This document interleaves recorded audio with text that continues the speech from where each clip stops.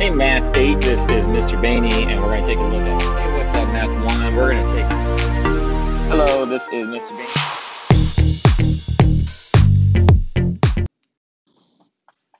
Hello there Math 8. We're going to take a look at lesson 7.2, and this is the second part of lesson 7.2, which is solving equations with fractions in it. What you've learned before this includes solving equations that have decimals. That's the first part of this lesson.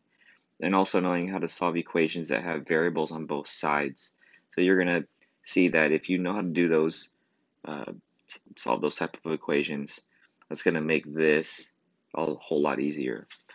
So the first thing is the steps to solving an equation that has fractions in it. The most crucial part of this is the very first step. Really, the rest of this is review. We've done this before. But multiplying by the LCD, the least common denominator, is going to help us deal with those fractions. And because so many students don't really like fractions, in the first step, we try to get rid of it. And if you pick the correct LCD and you multiply it correctly, then you should end up with no more fractions, all whole numbers. In example 1, 7/10 n plus 3/2 equals 3/5 n plus 2. So the first thing is to identify the LCD. The LCD has to do with the denominators, least common denominators. So we have 10, 2, and 5. And you can think of what number does 10, 2, and 5 go into. So if you're thinking of a number that divides by 10, 2, and 5 evenly. Or you can think of least common multiple. So the multiples of 10 are 10, 20, 30, 40, 50. 2 is 2, 4, 6, 8, 10, 12, 14, 16, etc. 5 is 5, 10, 15, 20, 25, 30, and etc. The LCD is whatever multiple they have in common, the smallest one, which happens to be 10.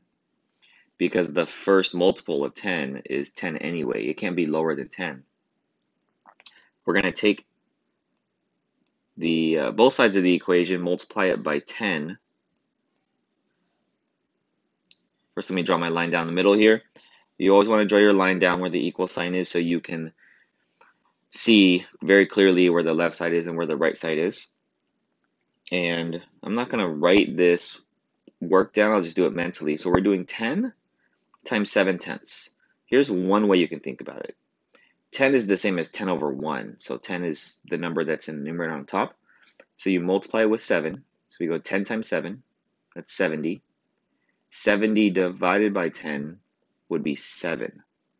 And there's an n there, so we would put 7n. Then we do 10 times 3, which is 30. 30 divided by 2 would be 15. That's the first two. So we did sort of like using distributive property here. I want to do 10 times the first fraction on the left side, sorry, on the right side, and then 10 times the 2. So 10 times 3 would be 30, and 30 divided by 5 is 6. And we have an n that makes 6n. 10 times 2 will be 20. And there you have it. We now have an equation with just the whole numbers, and in our coefficients, a 7n and a 6n, and no more fractions. So then going down the steps that I went over, number 2 is using distributive property or combining like terms.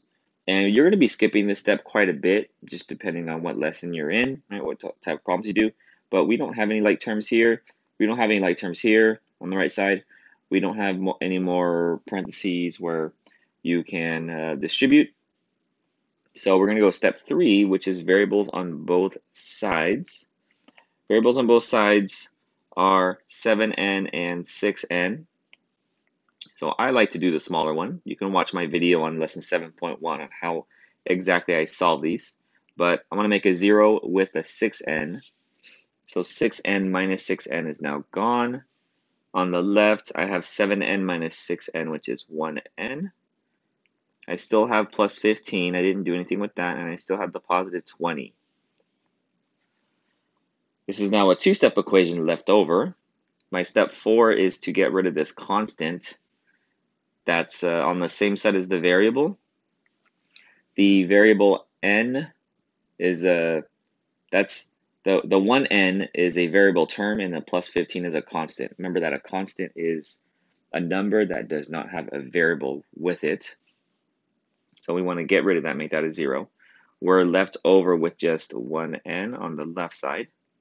And then 20 minus 15 will give us 5 on the right side. 1n is the same as n, so n equals 5. If we were to check our answer, the method of doing that would be to take your original equation, 7/10 times n. Instead of 7/10 times n, it would be 7/10 times 5, since we got 5 as our answer. Plus 3/2 equals, instead of 3/2 times n, is 3/2 times 5, n plus 2. So this would come out to 7 times 5, that would be 35 over 10. If you want to change it to a fraction, that's 3.5 plus 3/2. 3/5 times 5 would be 15 over 5, which becomes a 3. Since these all come out to pretty manageable decimals, I'm going to change these to decimals. So 35/10 is 3.5, 3/2 is 1.5, and then 15/5 is 3, 15 divided by 5, plus 2.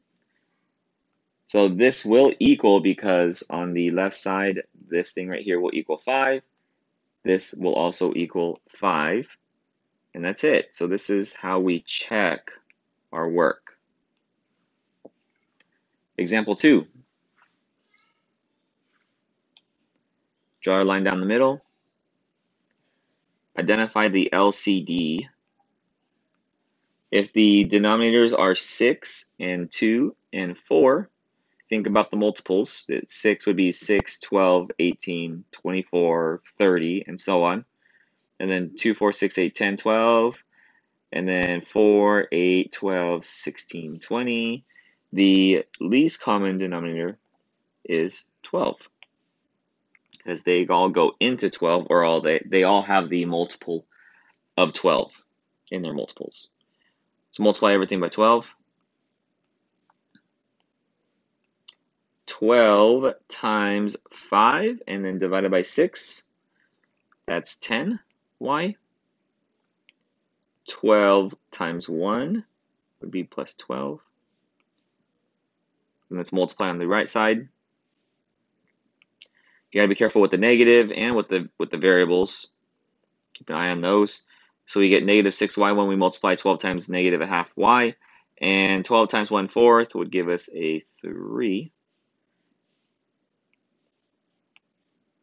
My variables on both sides, negative 6y on the right, 10y on the left. I want to do the smaller one, or get rid of the smaller one, make it a 0. Since it's negative 6y, I want to do plus 6y. Then 16y is what I have on the left, plus 12. That's still there. And the only thing on the right side is a 3. Next is to subtract 12 on both sides. Since, remember, the reason why I want to do that, I have the plus 12. That's on the same side as the y. So the plus 12 is my constant. I have 16y. Then 3 minus 12 is negative 9. And last step, make that into a 1y, so divide by 16. We don't get a really nice answer here, but it is the answer. Negative 9 divided by 16, and your calculator should give you negative 0.5625. If you want to check our answer, this one's not going to work out as nicely, but it should still work. 5/6 times the negative 0.5625 plus 1 equals negative 1/2 times our answer y plus 1/4. I am going to just have you finish checking that answer, but it should equal. Go ahead and try the your turns that I'll put up here. Here are 2 problems for you to try out. Go ahead and pause the video. I'm going to start working on these now, so try them out before you see the answer.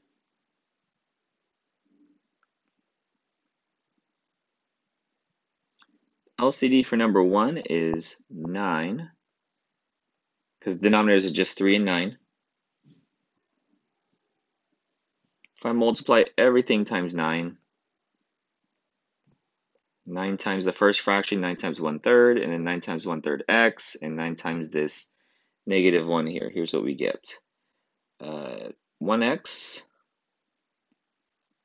plus 3 equals 3x minus 9. Probably the biggest mistake, those that get comfortable multiplying the fractions, forget to multiply the 9 times the non-fractions, right? 9 times the 1 here. And so they'll still have the 1 and then go through the problem, and then the answer will be correct, because when you make a mistake near the beginning, the rest of it is just not going to work out the way it's supposed to. So then I want to subtract 1x on both sides because I have the positive 1x. We have 3 on the left side, then 2x minus 9 on the right side. Since the x is on the right side, I have this minus 9 is my constant. So let's do plus 9. 12 is what I have on the left. 2x is it on the right. Then the last step, divide by 2. And our answer is x equals 6. Number 2.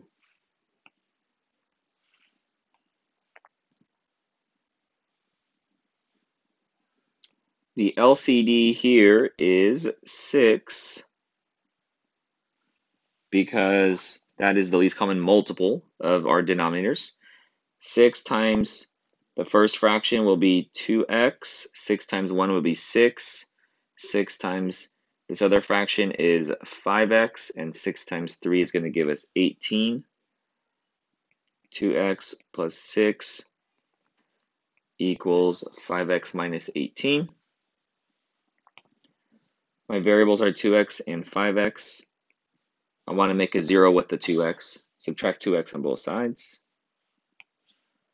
6 equals 3x minus 18.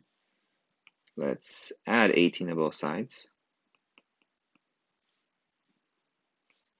Okay, because the constant there is minus 18.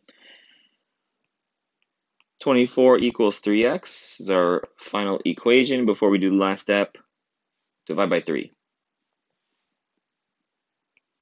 And x is going to give us 8.